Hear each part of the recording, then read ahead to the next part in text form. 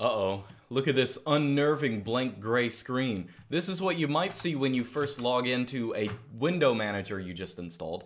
And I'm going to talk about how to set wallpapers in a window manager in Linux. Actually, I should say it's not really Linux, it's really in Xorg specifically. I mean, people give Arch users a hard time, but really it's Wayland users who won't shut up about the stupid software they use. They're not included in this video, sorry. We're talking about Xorg. So anyway, let's talk about, for all you normal people, let's talk about how to set wallpapers. Now, if you are using a window manager, if you just installed a window manager, you probably have no wallpaper by default. Some window managers have window manager specific ways of setting wallpaper. We don't need that because we want something that can work on anything, okay? Additionally, if you're using a desktop environment, it probably has some extremely nasty way, I don't want to use the word bloated, but that's basically what I'm saying, some complicated way of setting wallpapers.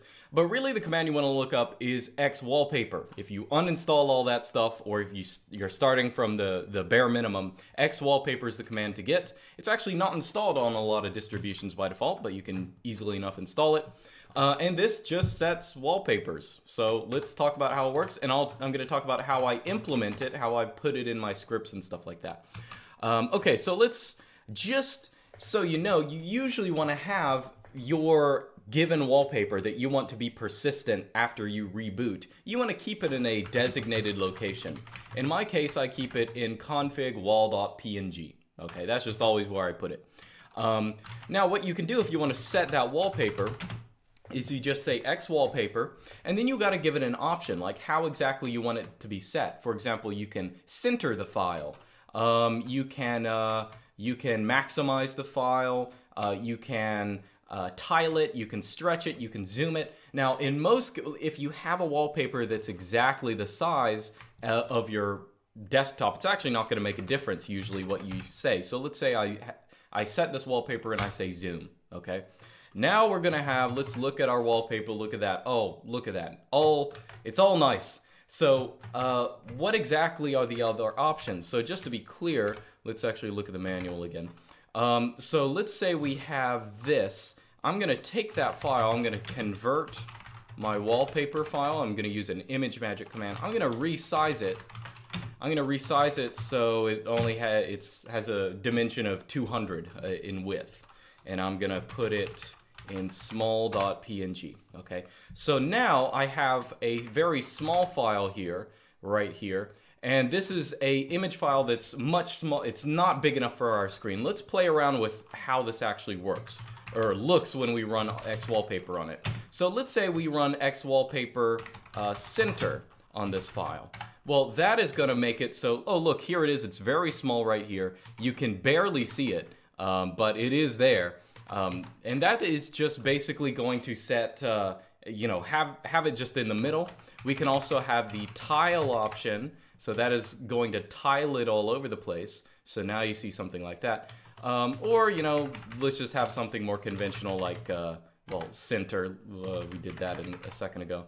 Let's say maximize. Okay.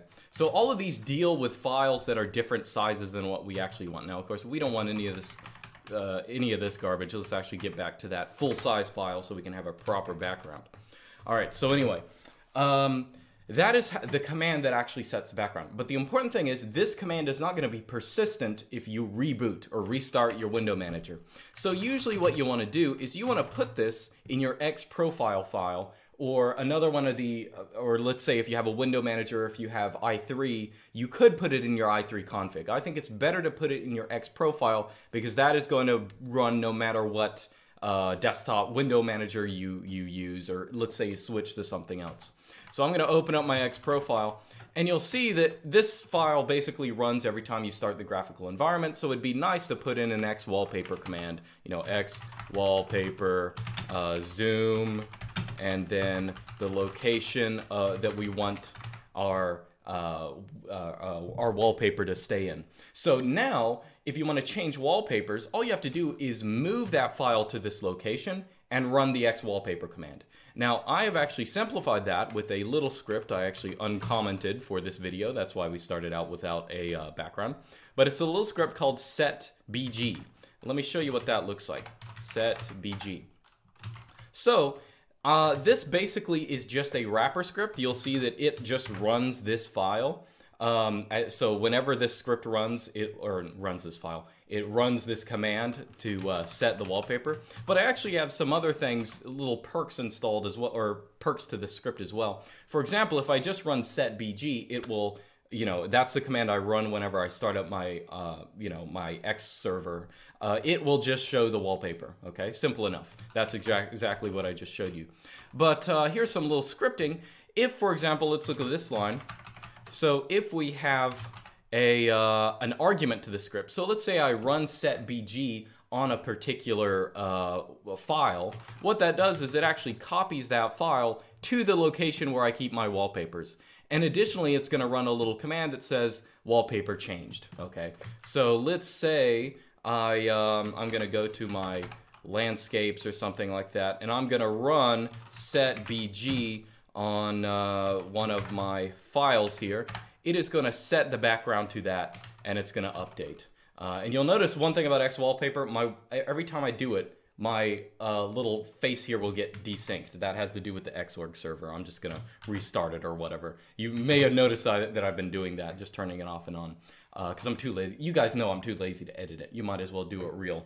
So anyway, that's how you can reset. That's how I have one script that does two things, but it does them well, and that is it changes wallpapers, and it also automatically loads your wallpapers. Now, another little feature that I've added in is the ability to randomly select any wallpaper in a particular directory and run that. So, as I said, you can feed it a particular file, and it will move that into the wallpaper location. It will also, let's look at what this is doing. If the argument you give it is a directory, it's going to move something. What's it going to move? It's going to look in that directory for all JPEGs and all PNGs, and then it is going to shuffle them with number 1, which means it's going to put them in a random order and pick the first one, or specifically just pick a random file. That's really what it's doing. And it's going to move that random file to the wallpaper location, and it's going to set that. So let's go out of our landscapes directory and actually run this script on landscapes. Let's see what happens. Well, it picks a random image. It sets that as our default. And so we can run that multiple times. Yep. And it's going to randomly pick one. Great. Okay, so the last thing I have in my wallpaper script, and actually there's one, I'll talk about this in my wallpaper script, and then there's one other thing I think I got to show.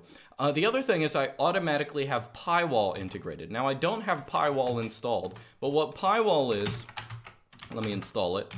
Python Pywall, I think is its name, the Arch repositories. So what Pywall is you can give it a, well, actually I'll just show you what it does, just in case you don't know.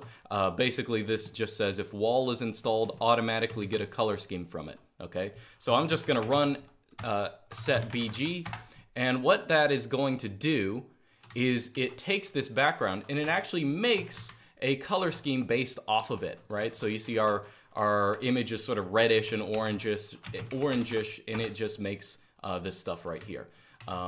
Great, so that is very nice. Additionally, now it works the same way. You can still give it, let's say we give it, landscapes, again, the same file we gave it a second ago. It's gonna auto-generate a color scheme from that. So now it's sort of a blue, and I guess, I don't know. I don't know how you describe that, but now we have a color scheme that goes with that. So that is basically how it works. I have a couple things integrated into this. Again, the wall is just for auto-generating a color scheme, and most of my programs like DWMST will automatically load that color scheme. Now I do have some problems integrated, so you'll notice the terminals that existed beforehand, they don't fully get the color scheme. There are some issues with that, but it'll be updated for all terminals you open afterwards. So the last thing I want to show you is just a little script. So I know a lot of people like having the ability to just manually select a list of wallpapers or something like that to choose from. Well, I actually have another little script here. It's called, actually, I guess I can just run it. Well, it's just called WP. Now, what WP does is, actually I'll show you what it does. Actually, here's its default mode. But what WP does is it finds all the files in my wallpaper directory. It shuffles them, it pipes them to shuff, which just puts them in a random order, and displays them in SXIV. Now, SXIV, you should definitely check out if you don't know what it is. It is an image viewer. I've done a video on it. It is fantastic because it has this gallery mode that's built into it, so you can automatically do this. But you also have the ability to run scripts on the files you're dealing with. And the nice thing that I have is I actually have the ability to select one of these, and I'll say XW for wallpaper, and it will automatically change that wallpaper by running setBG. Okay, so there, get my face out of the way so you can actually see it. Or let's change it to another one. Let's say this one, set that wallpaper, and now that will be our wallpaper. It's taken a second just because I guess it's running PyWall in the background as well. So anyway, that is a nice little way that replicates what a lot of very complicated, I guess, wallpaper setters do, except for I don't have any complicated programs. I just have SXIV. You should definitely check this out. If you haven't checked SXIV out, just search for it. I've done a video on it. Other people have done videos on it. It's fantastic. But I use my default image viewer in place of any kind of fancy wallpaper selector. And the nice thing about this is because I'm shuffling them, if I pull this thing up again, if I run WP again, it is going to give me an entirely different set of wallpapers. It's because it's just taking all the wallpapers I have and just randomly sorting them.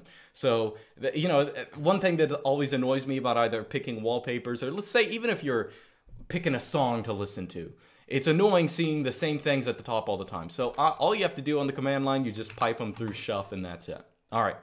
So that's how I set my backgrounds. That's how, I mean, this may seem like a complicated video to do something as simple as setting your backgrounds, but the takeaway is xwallpaper sets your backgrounds, and you can change that. You can extend that in any way you want. I have this nice little interface for choosing wallpapers, or you can manually go in and choose one.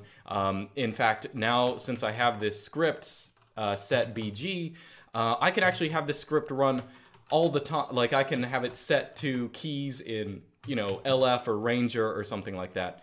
And it's very nice. All right, so that's about it. I'll see you guys next time.